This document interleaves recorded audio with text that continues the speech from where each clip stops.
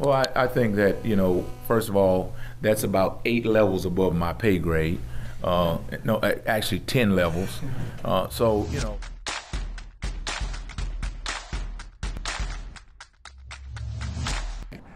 I'm Derek Young, and you're watching and listening the KSO show, and we're recapping what we heard, from a press conference conducted by Van Malone inside the Veneer Family Football Complex. That it was a little bit on the topic of realignment, of course, and how that's shaken up the Big 12 landscape with Texas and Oklahoma departing the Big 12 for the SEC, and obviously that's a big topic of how that's going to impact Kansas State and what their status is as a power conference school will be going forward. And Van Malone was asked about that, and one of the first things he did say was that it was obviously above his pay grade, and clearly he's probably correct at that point, because that's going to be something that's made at probably the university level, the conference level, something that's a little bit out of the hands of what the coaches can do, obviously, besides perhaps win some games this fall, of course. So they're controlling what they can control, because obviously they're not going to have a direct impact on how that's going to proceed forward or how they're going to maneuver through the process from the Kansas State lens, of course. But another thing what he was said was that they have been assured by the leaders at Kansas State, at the top university level, that their status is they're still going to be a relevant football program. It's not. I wouldn't say he didn't use the words unchanged whatsoever, but that they will remain relevant. Kansas State football has the uncertainty in the Big 12 right now added any uncertainty with you dealing with recruits, and if those questions come up, what do you see with these guys? Well, I think that, first of all, that's about 8 levels above my pay grade. No, actually 10 levels.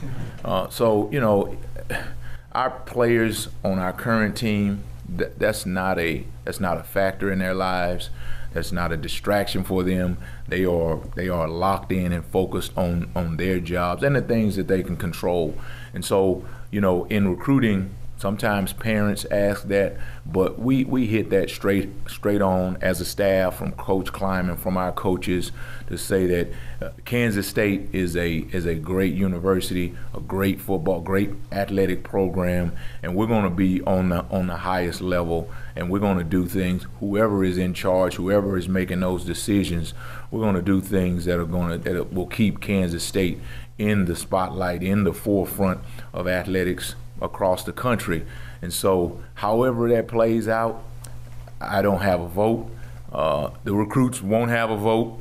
Our current players won't have a vote, but we have confidence in our leadership. We have confidence in the people who are in charge of making those decisions, and they've assured us that we're going to be relevant. And so that we're going to continue to do our jobs, continue to do what we can do to help them to be able to put us in those positions. Just to follow up on that a little bit, is that something that's coming up quite a bit right now in recruiting? No, initially there were questions, but right now our recruits are in fall camps. And if you think about that, it's probably true, even if it perhaps the conference does slip. If the 8 remain together and add a few teams, hypothetically, of course, you do have still a pretty good conference at that point.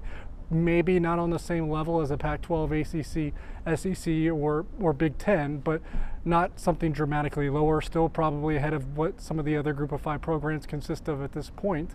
So at that point, you're still relevant, and you're still probably have a seat at the table. And you can argue at that point with a conference that's probably a little bit more competitive in Kansas State's wheelhouse, that at that point maybe that they have more of a path to the playoff at that point. It might be clearer. So you can understand what the leaders are telling Van Malone and how they're consuming that information and interpreting it, of course, because a lot of things would have to go not their way for them to not remain relevant. So Kansas State staying as a relevant program, to me, it's not much of a stretch. But that's it for what kind of the takeaway was from Van Malone's press conference inside the Veneer Family Football Complex. I hope you enjoyed this KSO show. I'm Derek Young, and tell your friends.